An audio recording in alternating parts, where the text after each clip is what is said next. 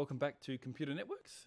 So in the last video, we were looking at delay bandwidth product and some of the implications of that. We're going to continue with that just for a little bit longer in this video as well. So let's think now about the case where we have infinite bandwidth and what kind of properties that kind of network will have. So one of the key things, if it's infinite bandwidth, then it takes 0 time for data to transfer. So now the latency is nothing to do with the size of the data being sent. It's all about the propagation delay of the link. And thus we have what we call round trip time, or RTT for short. And this becomes the dominant factor. How long, when you send a message to the other side and for it to come back for you to be able to act on that, how long does that take? We completely take out the transmission time because we're transmitting the data at infinite speed. And it's all about how long it takes to get there and back. So again, this is not dissimilar to to interplanetary communications, where the probes that are on Mars, it actually doesn't matter what the bandwidth is, that just to send any instruction to them actually will take minutes because of the speed of light propagation delay over the massive distances involved. And so the transfer time. So if we have to do a round trip to transfer something, and if the bandwidth, sorry, let me start that again.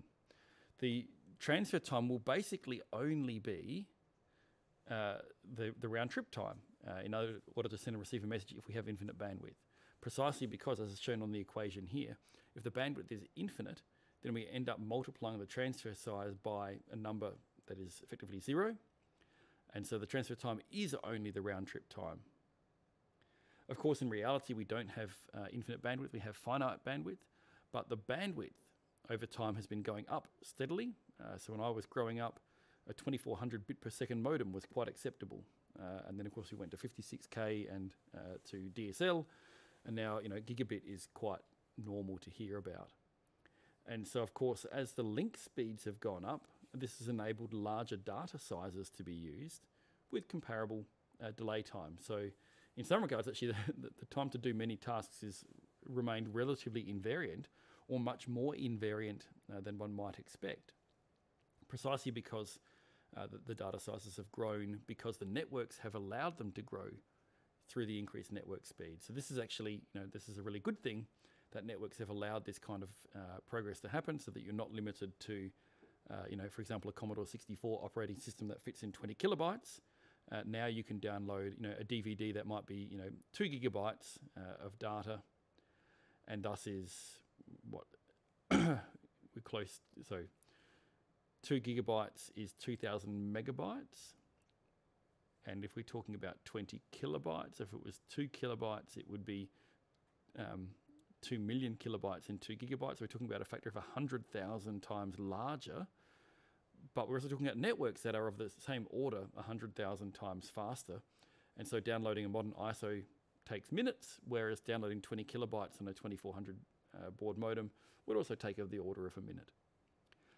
And so, progress has moved on in a positive way for us.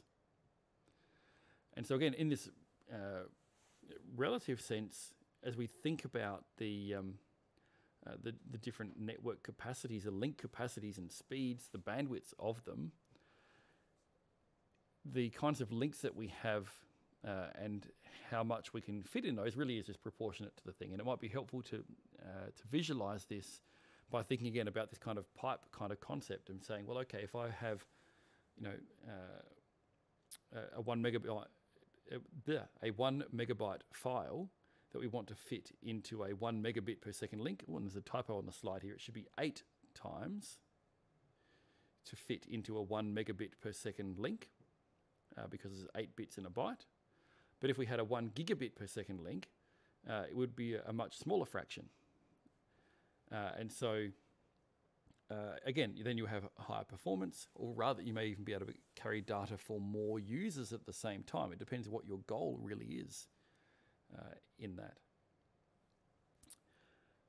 And so, it's just a visualization tool that you might find helpful to think about things. So that's probably, I think, what we want to all we want to say about bandwidth delay product and network performance and latency for the moment.